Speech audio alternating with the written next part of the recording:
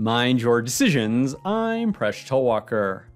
If x to the power of 5 is equal to 1, solve for all values of the sum of the following four fractions. The first fraction is x divided by 1 plus x squared. The second fraction is x squared divided by 1 plus x to the power of 4. The third fraction is x cubed divided by 1 plus x. And the last fraction is x to the power of 4 divided by 1 plus x cubed. Pause the video if you'd like to give this problem a try, and when you're ready, keep watching to learn how to solve this problem.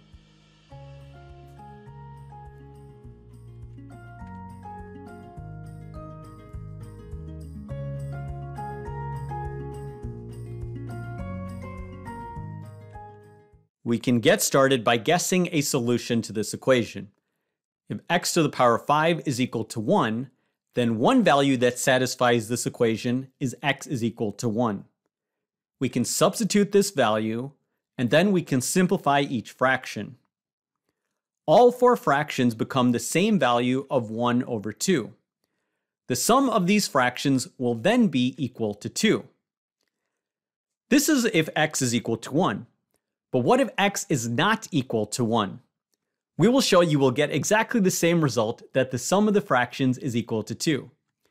To see why, we'll get started with x to the power of 5 is equal to 1. We'll multiply both sides of this equation by x to get x to the power of 6 is equal to x. We'll take this equation and then multiply both sides of the equation by x. We will get x to the power of 7 is equal to x squared. From here, we are going to modify each of these fractions.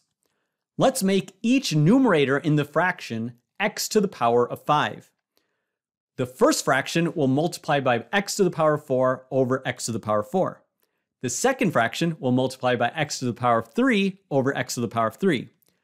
The next fraction will multiply by x squared over x squared, and the last fraction will multiply by x over x. We'll simplify each of these fractions.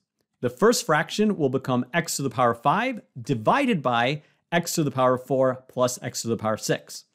The second fraction will be x to the power of 5 divided by x to the power of 3 plus x to the power of 7. The next fraction will be x to the power of 5 divided by x squared plus x cubed, and the last fraction will be x to the power of 5 divided by x plus x to the power of 4. From here, we'll simplify each fraction. Recall that x to the power of 5 is equal to 1, so all of the numerators will become 1. Then x to the power of 6 is equal to x, which will substitute into the first fraction. From here, x to the power of 7 is equal to x squared, so we'll substitute that into the second fraction. From here, the second and third fractions have exactly the same denominator, so their sum will be 2 divided by x squared plus x cubed. Then the first and last fractions also have the same denominator, so their sum will be 2 divided by x plus x to the power of 4. We now want to add these two fractions. To do that, we'll get a common denominator. So from the first fraction, we'll multiply by x plus x to the power of 4 divided by x plus x to the power of 4. In the second fraction, we'll multiply by x squared plus x cubed divided by x squared plus x cubed. The first fraction simplifies to be the following. The second fraction simplifies to be the following. We then want to sum these two fractions. Since they have the same denominator, we can simply sum their numerators. So we get the following fraction. We can then simplify this because we'll recall that x to the power of 6 is equal to x, and x to the power of 7 is equal to x squared. So the denominator becomes the following, and then we'll simply rearrange it in ascending order.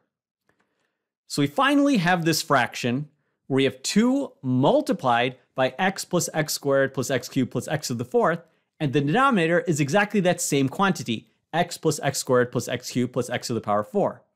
So these two quantities will cancel, and thus this all simplifies to be exactly equal to 2. The answer is too good. Thanks for making us one of the best channels on YouTube.